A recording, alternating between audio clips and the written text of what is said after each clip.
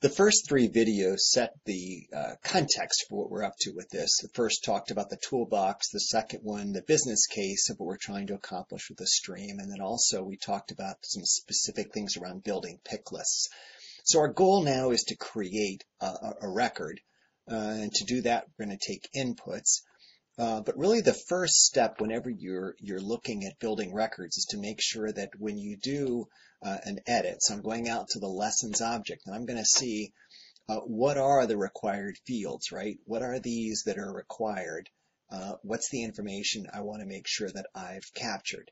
And then what I'm able to do is to go back into my flow and to look at the flow to see is all that information there. So what I'm going to be doing, and I think it's important to kind of do it in reverse just because it seems to work better. I'm going to create a single record rather than multiple records. We'll do multiple records as a next step in another video. And then we're going to be pulling variables from lots of places as opposed to a single variable, a single record variable, but we'll talk about that.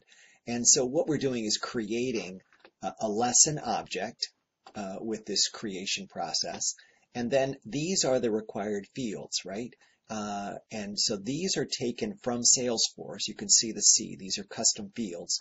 And if I add a field, what I can do is to say, let's just look at assistant instructor. And when I go into here, these are the values from within the flow.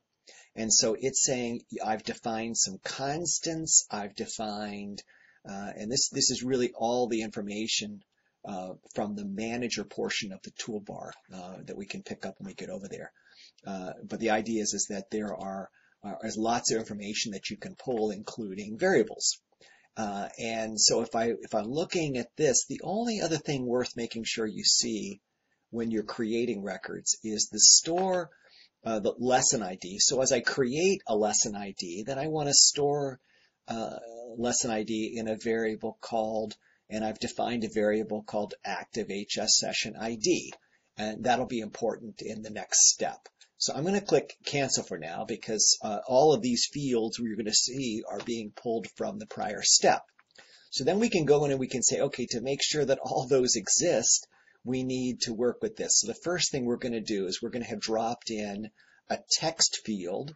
And again, this is just looking at the screen input components. I've got something called text and I can drag that in. I named it as HS session and that becomes the API name, which is what we're drawing on in the flow. And then the next one is a pick list because we're talking about lesson type. And it's drawing on this choice record, which is we did in the prior video. We showed how to actually get that. The season is another required field. That one is a multi-select pick list. And again, we pulled that from a created list. And then what we're able to do is to look at start time and date.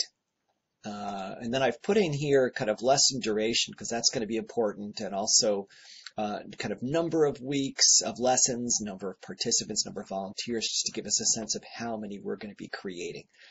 So I'm going to cancel that for now. And what I'm going to do is to actually turn this piece off for now. I'm going to say I'm going to delete that and I'm going to save it. And it's going to tell me there are all kinds of problems because I've got lots of things that I'm trying to save. So there are warnings that you need to make sure that you know this is the case. And I know it's the case because I have all these that we haven't done. So what I'm going to do here is to run it. And then what I'm able to see is this is the screen. It's going to take a second to build. This will be with my input screen. And so what I'm going to do is to add that information into it. And then we'll be able to actually see it on an input record. So I'm presented with this screen. I'm able to enter, then here's a lesson name, basically talking it's Maple School on Tuesday, it's a city to Saddle Spring, a date, and a start time. I'm going to say next, and it's going to then create the next one. But looking at my Salesforce system, I see that I do have a lesson created in Maple School Tuesday. It was just created. Gives me a sense of all the information was there, so it all worked. And now we can talk about next steps.